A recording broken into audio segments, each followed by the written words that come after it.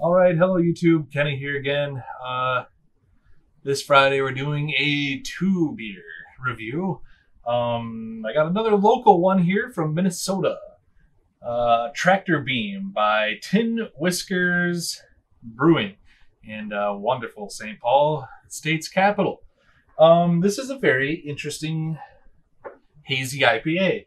See a trend of these hazy IPAs, don't you?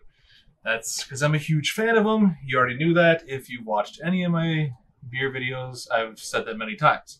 However, what makes this one in particular different from a lot of the other hazy IPAs that I've reviewed is that when I'm looking at their website for more info about this beer, I discovered that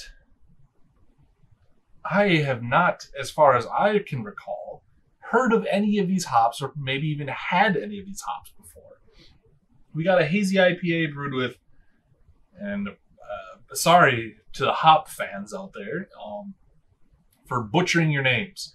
Azaka hops, Zythos hops, Yukonot hops, and this one says these hops provide a notes of pineapple, tangerine, and grapefruit,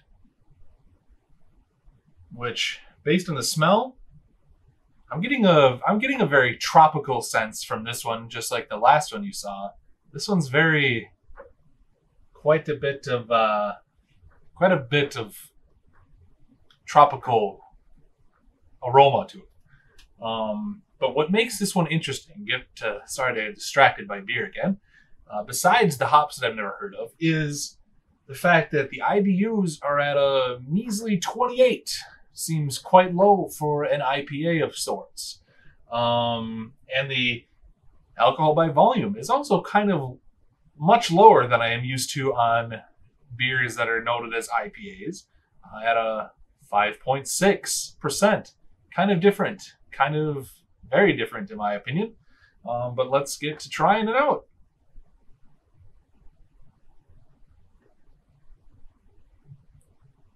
Oh, that's interesting. Wow. Man, that is really weird. That is very different from a lot of beers that I've had, as far as that carry the hazy and IPA badge. And if you saw, I'm drinking this out of my lovely St. Paul Brewery Summit Brewing glass. It's a very nice beer stein beer glass. Half a liter. Woo! So yeah, this has got some very strange, very interesting flavor to it. I do not know what to think about this one, or I don't even know where to put my finger on a lot of these flavors.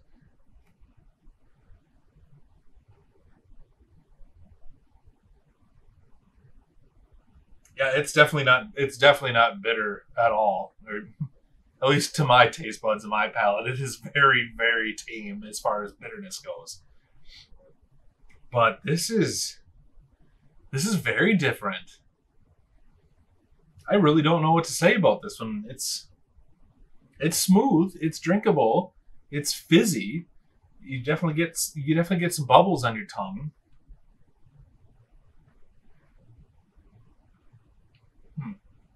It says here it was brewed in partner with Pizza Luce for their winter menu. So if this is considered more of a winter IPA rather than a summer type of beer, that makes a little bit more sense, because I kind of get that sensation from it that it's, I don't know, it doesn't to me, it almost doesn't drink like the last beer I had, like a hot day type of beer where it's refreshing. This one almost feels heavier in a way to me than the last one. It's really strange. It's not bad. It just doesn't really. It definitely doesn't taste like your typical IPA beer would taste. It's very interesting. I would love to see and hear more people's opinions and comments and thoughts on this one for sure if you've had this one. This one too, besides the fact that it's local, because I do love to give shout outs to my local breweries and try their stuff. But the can art on this one was kind of grabbed me too, in the name, tractor beam, you know, Star Wars and stuff like that. It's kind of cool. Yeah, this is pretty good. It's just so different that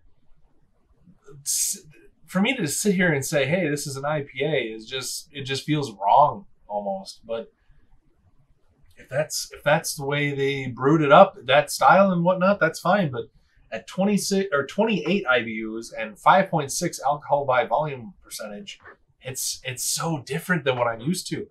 But I like it. It's very easy to drink. It's smooth, but it's just so different. It really is. I don't know if it's the fault of the beer or, you know, the fact that I have had a couple beers now, that it's feeling like it's leaving my mouth kind of dry and stuff. It's kind of different, but I don't know.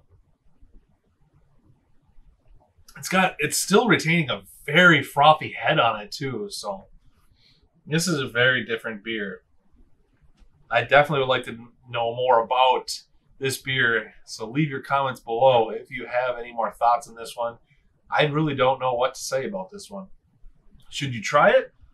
Probably, just because it's so different as far as the realm of IPAs go and hazy IPAs go. So definitely give that a shot. But that head is really frothy. It's almost kind of like I said, it drinks more like it's like a Guinness or something. It kind of has more density to it feels. The head is so creamy looking. Wow. So yeah, I think I'm going to finish this one off camera, and leave a like if you like this video, and a comment below if you've had this or if it's something you wanted to try, and your thoughts and opinions on it. Hit that subscribe button for more beer review videos.